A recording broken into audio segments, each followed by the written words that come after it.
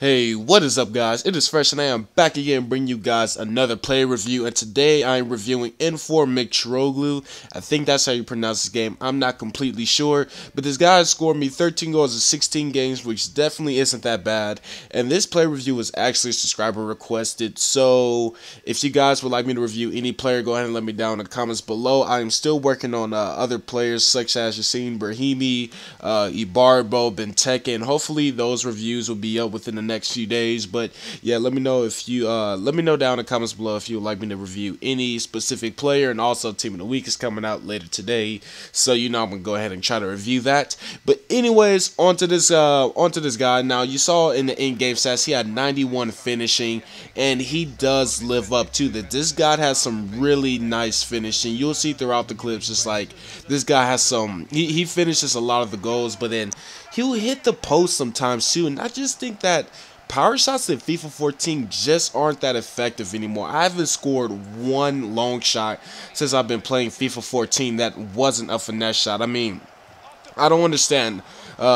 Just power shots are not that effective anymore. Even when I go from like 30 yards out or something, like the shot will end up completely off target. But he did in one of the clips do a nice little shot to the outside post, I believe it was. So this guy still has one hell of a left foot on him, and not to mention that this guy can use both of his feet because he has 4-star weak foot. So his right foot definitely isn't that used to see there, and I believe that has scored a couple of goals on his right foot.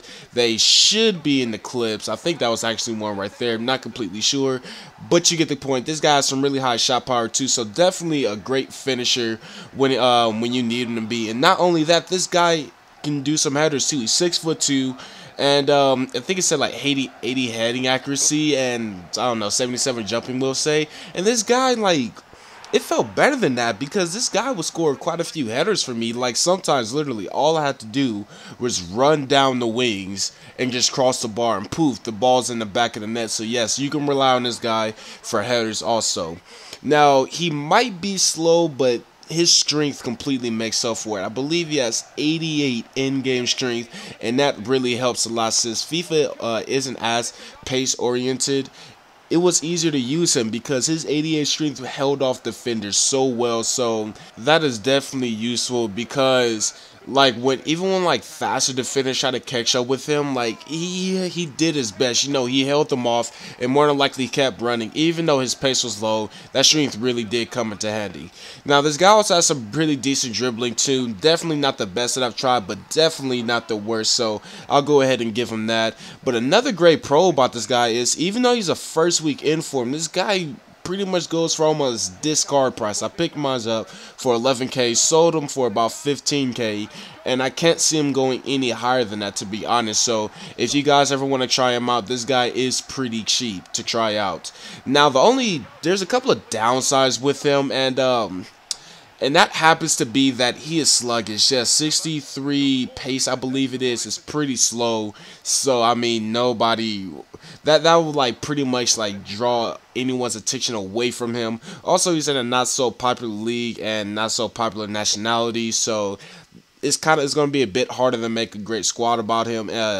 And low agility, he kind of turns like a tank because he has low agility. But other than that, this guy is a pretty good card, and it's definitely worth the price.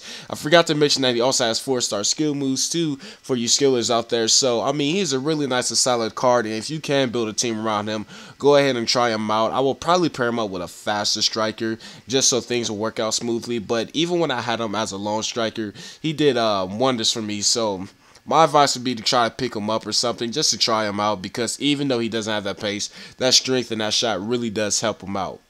But anyways, guys, this is Fresh. I hope you guys enjoyed the play review, and I'm out. Thanks for watching. Peace.